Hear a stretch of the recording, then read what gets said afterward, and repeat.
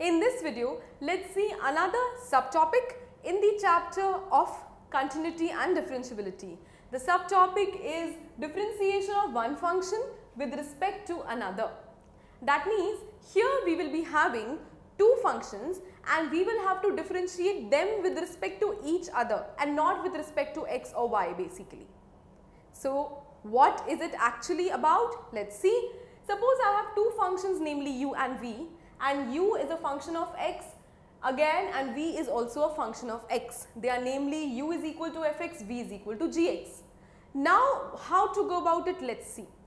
Basically my topic says one function's differentiation with respect to another. So that means differentiation of u with respect to v is what we are expecting.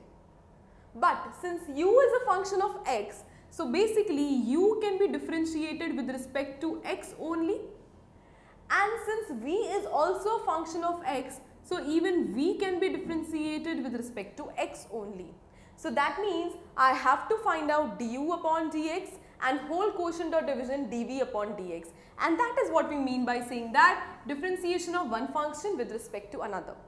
So the overview says that what you have to do, you have to differentiate the two functions with respect to whatever variable they are involved, and the condition is that both are involved with the same variable, that means both with x or both with y, and then find out the quotient. And now let me know why does this make sense. This makes sense because in short dx and dx would cancel and you would get du by dv only.